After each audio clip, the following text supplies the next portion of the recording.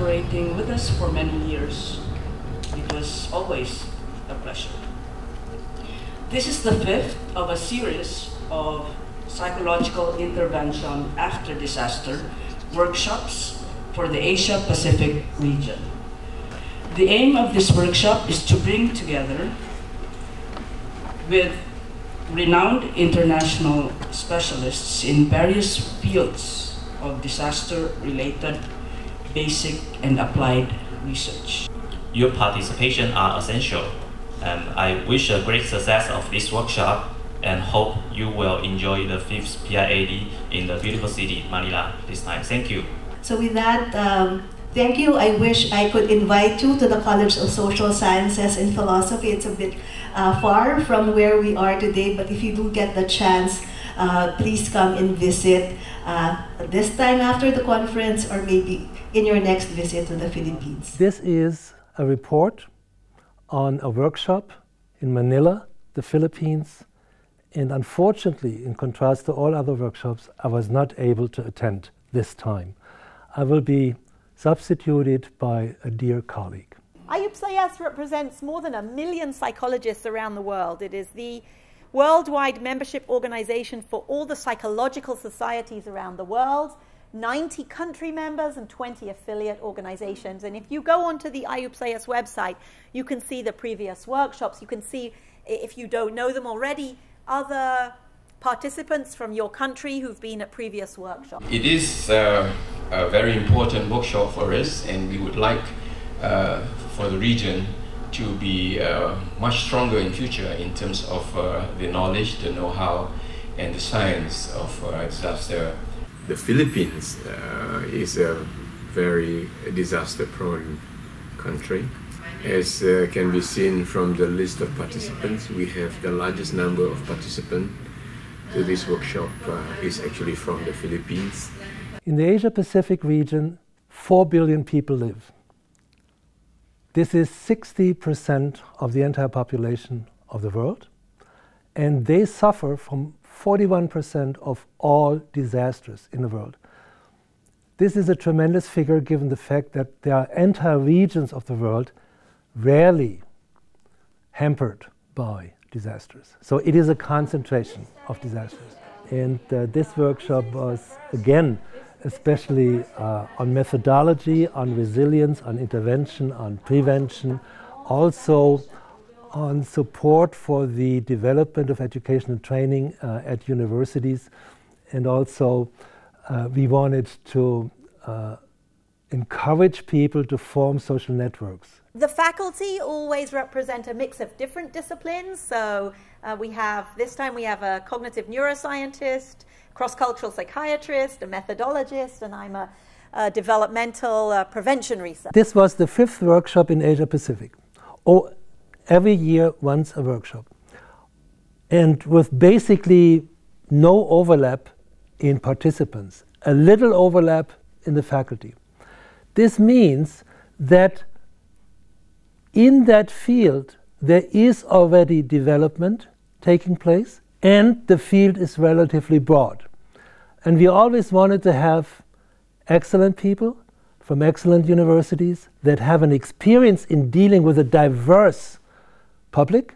Joop de Jong from the Netherlands, he is a major figure in public health and a psychiatrist by training, and the co-inventor of cultural psychiatry.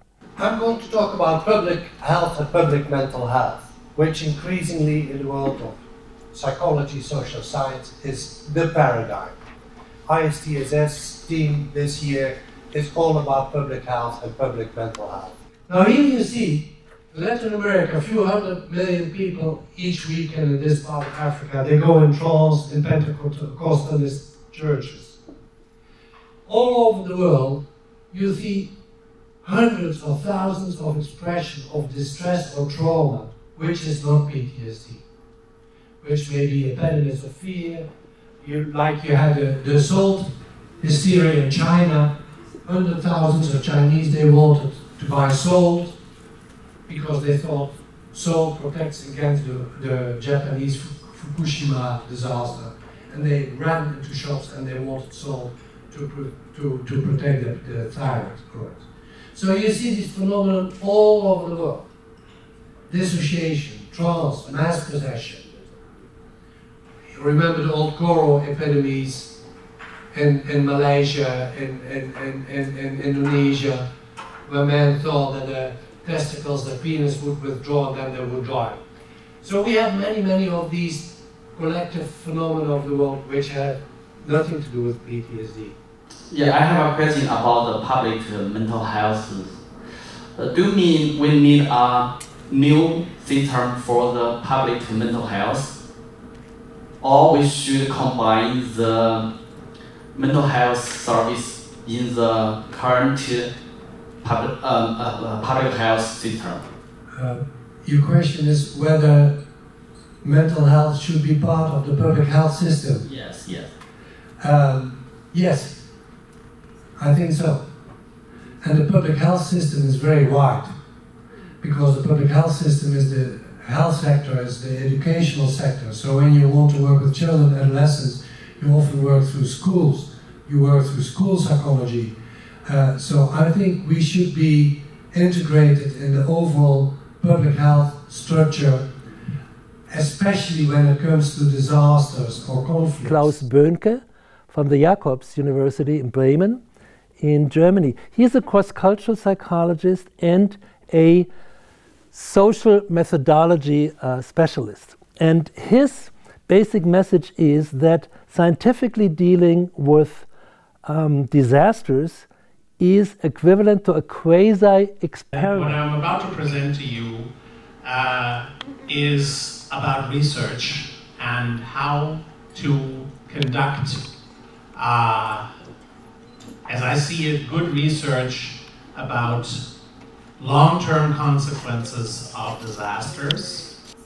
This is what happened with the worries. The macro worries in '85 were higher than the micro worries. All the worries dropped to wave 7 in 2006. They were 14 on average here, so they were 35 at this stage. Both things dropped. Now remember what I wanted to show. Namely, among those who had a high appraisal of the danger of nuclear war and who then participated in political activities, peace movement demonstrations, that they would be better off 21 years later. How to handle this zero, because of that zero many differences happens statistically. I don't see this danger so strongly. I typically work with, I give my lowest score in a Likert scale, I give it the score 0. I think you can transform it easily as long as your numbers are equally distanced. It's not a problem. I don't see a big problem there. Of course, in statistical analyses, if you then have divisions and things like that, this of course causes problems, but you can easily then add 1. Yeah, that is what I was. Yeah, go ahead. Abi Gewürz is a professor at the University of Minnesota. She's specialized in prevention and intervention on the family level. So we had the public health and we had the individual, and now comes the intermediate, the family level. And she has developed interventions against all kinds of disasters and trauma that hits families. And today I'll tell you a little bit about what the field of prevention research is, because it's a relatively new field. So we were very pleased with the program's effect on parenting, but we were also a little bit concerned because most of the fathers in our sample were soldiers, and we did not have a main effect on fathers' parenting. We only had an effect on high-risk fathers' parenting. So we wanted to find out a little bit more about why that is. And what we found was really interesting was that we had, like I said, for the high-risk fathers at baseline, there was a program effect on improving observed parenting. Not a main effect of the program, but what we would call a moderation effect. But we also had an effect of the program on improving fathers' mindfulness at 1 year. So that the fathers who went through the program who were high risk didn't just improve their parenting, they also improved their mindfulness. Now, why is this important for fathers? And the reason I give you this slide is because I want to show you that there are so many things that are important to understand. In this case, we're talking about gender effects, fathers versus mothers. So for mothers, you recall that it was parenting, and for couples, that you improve parenting, and parenting leads to improved or is associated with improvements in child adjustment. How did you pick up appropriate yoga activities and how did you train the children? Why I am asking this is because I am also planning to develop an intervention module for children with cancer, and I wanted to incorporate yoga into it, but I am confronted with this problem. So I just want to know, how did you overcome this issue? So why did we use yoga? And we didn't use it very much, just in a small way. So recall that what we presumed or hypothesized were that parents, we would see higher rates of post-traumatic stress disorder, so problems in emotion regulation. So we wanted to strengthen parents' emotion regulation. If I were to show you the clip, you would see, it was a really fun clip I had to show you that. What happens with parents who aren't emotionally regulated or have problems with that is it's very hard for them to say discipline their child. Because when there's a problem, the parent shouts, the child shouts, and that's not what we want to teach. So you train parents in mindfulness, meditation, and yoga as a way of improving emotion regulation, and particularly for parents who have PTSD, it grounds them. For some people, they can do a sitting meditation, and for others, that's very difficult, and movement like yoga is really helpful. Professor Gan from China is a curious combination of the one hand a neuroscientist, and on the other hand, a quite traditional clinical psychologist. She utilized the concept from Frankl many decades ago. It was originally developed, namely meaning making. And I will focus on 2 points. One is in every empirical study, I will stress its practical implications because a lot of you are doing some clinical work. And the second, I'm trying to present some methodology that I think a lot of methodology can be used in the trauma research as I presented. And we think that finding meaning in adversity and trauma is an important aspect of resilience. And also, a rich body of research on resilience have not integrated the meaning making. So our task is to combine the resilience and meaning making, and we should find what types of people benefit more from the meaning making efforts in terms of resilience. So what is your guess? I think maybe some of you may have the same guess as my previous hypothesis before doing this experiment. And I found that I predict that high resilient people will be better at making sense of negative events. How did you measure the rumination and future orientation? Are you planning for your future? Are you always has the habit of getting ready to do the important things?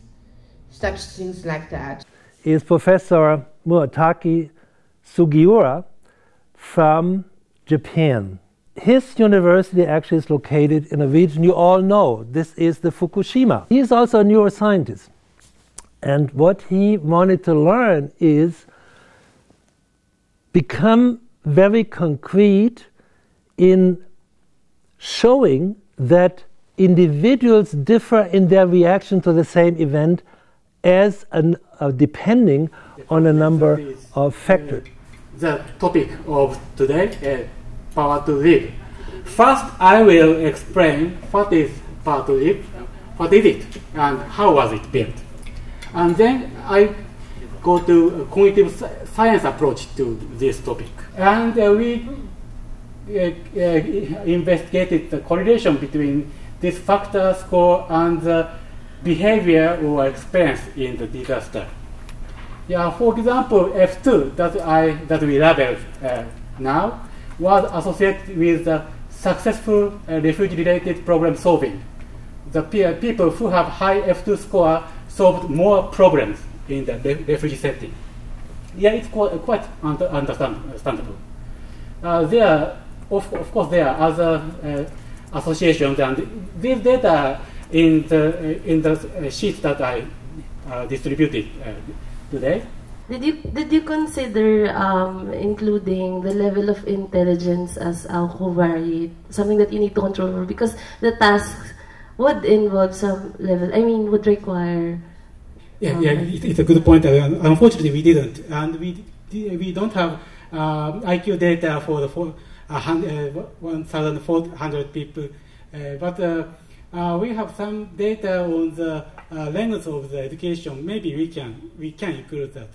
We also had Professor Heshanova from the Philippines as an invited guest speaker, and she shed light on all the issues we mentioned there: resistance, resilience, recovery, and then brought in South Asia perspectives, meaning the particular culture and cultural mix, religious mix. What I could share with you today is a perspective, a cultural perspective, a developing country perspective, and this talk is coming from both literature as well as our own experiences in trying to develop interventions and trying to assess whether or not they work. Okay? What there is affirms the impact that has been found in other parts of the world, although I found it interesting that in literature from Southeast Asia, there's a lot about the spiritual impact of disasters,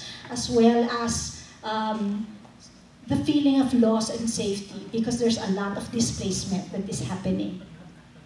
Okay, so when you talk about why there's a lot more vulnerability in Asia, obviously poverty is the main concern.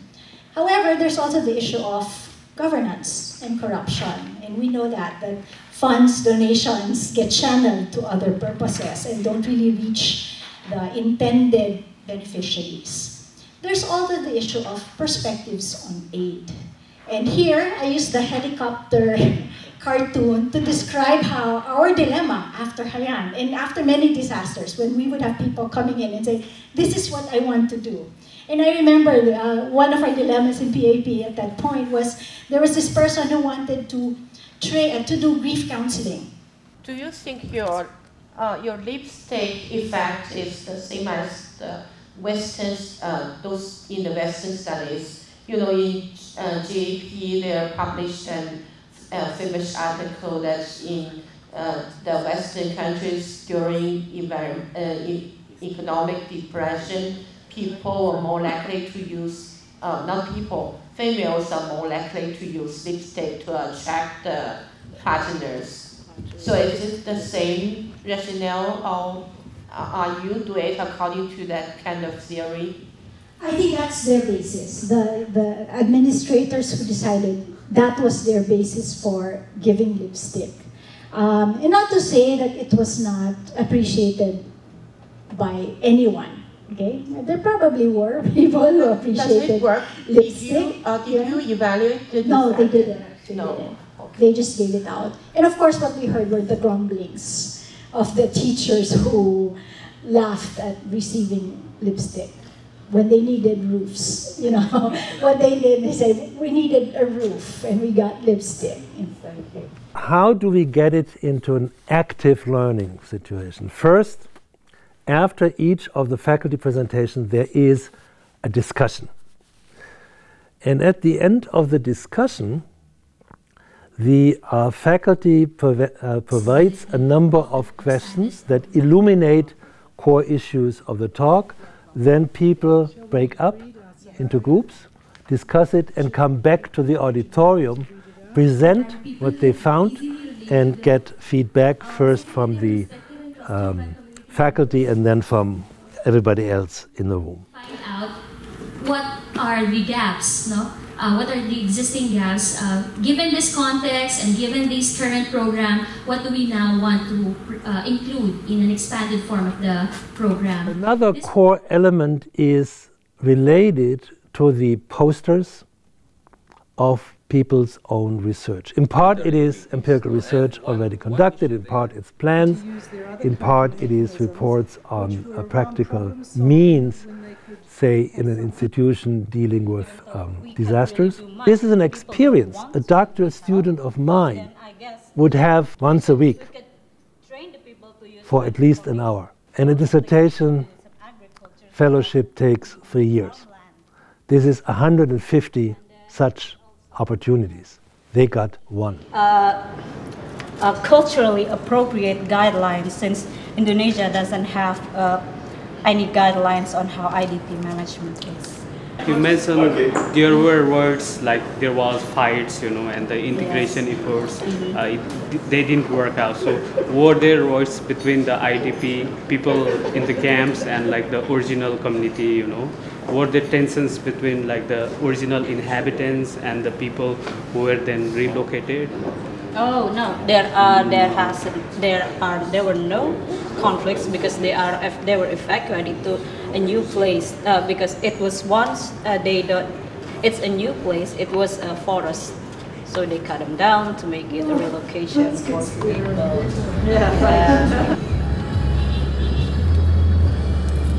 By going out of this comfort zone, this workshop gave me the opportunity to think out of the box and probably explore other ventures wherein I can improve my practice, also my research skills, and it gave me the direction to somehow focus on what I am really passionate about, and that really is helping people who are being devastated by disasters. You have to have these kind of regional workshops, so I think it's quite unique in the science community. And of course it's a little bit of drops in the ocean, but many little drops still make a little lake. And what we see over the past 5 years, the couple of times that I have been here, is that there is an increase in quality of the participants, and there is also certainly an increase in quality of research that they're doing. But my takeaway from the workshop is that in as much as we allow science to guide us, our action should always be guided by compassion and respect for the context and realities of the survivors. Thank you. I found the advertisement, the announcement accidentally on the internet. I'm a member of LinkedIn, so I saw it there. I want to learn more about how to help the disaster survivor, because there's a lot of disaster happening in my country. As you know, Mount Sinabung has been erupting, and I've helped a few months ago, and I really want to learn how to help them better through this workshop. And then also what I find impressive is that it's not a one-time event. Of course, if there's a disaster, then also psychologists might jump in, but that this is the 5th and there's going to be a 6th event, I heard, next year. This shows that there is a clear intention among psychologists, among the International Union, that you have to be aboard when the real world problems are there. And what I like particularly is that tough real world problems and academic expertise, research expertise are brought together. Just, I guess, everybody was kind of friendly and warm, so it was really nice. But now, the conference, I think, turned out even better than I expected. I mean, it is very interesting ideas were presented. Even I learned a lot from this particular experience. It's been great. But in terms of the work, maybe I'm a little glad it's finished. I hear from some of the participants, however, that they're a little sad that it's over because, I guess I made some friends, which is good, Because I see one issue, and the issue is that we have basically exhausted the potential of interested and interesting people. And I personally would like to suggest that we should also go to other regions of the world, like, for instance, Latin America. But this is things to come and to think about. I'm actually very excited to share my experience and all the things that I have learned from this workshop to my students. And I agree with Nancy when she said that in the end it's about the people that we're trying to serve. So I'm actually very inspired right now and motivated to do more applied research. Yeah, so thank you.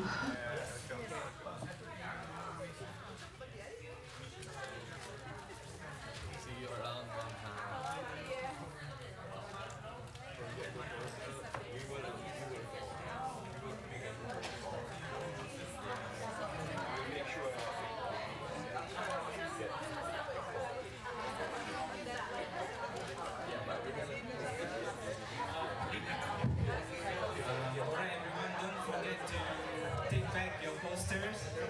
Yeah, the posters.